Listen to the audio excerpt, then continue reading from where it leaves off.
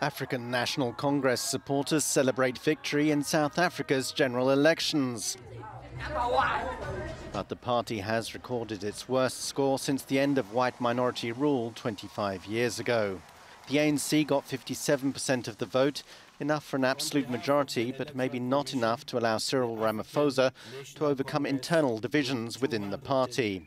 The South African president promised to continue the work of his most famous predecessor. We now have a greater appreciation of what President Nelson Mandela meant during his inauguration on the 10th of May 1994, when he said, "Open codes, let freedom reign." Turnout was just 2/3 of eligible voters.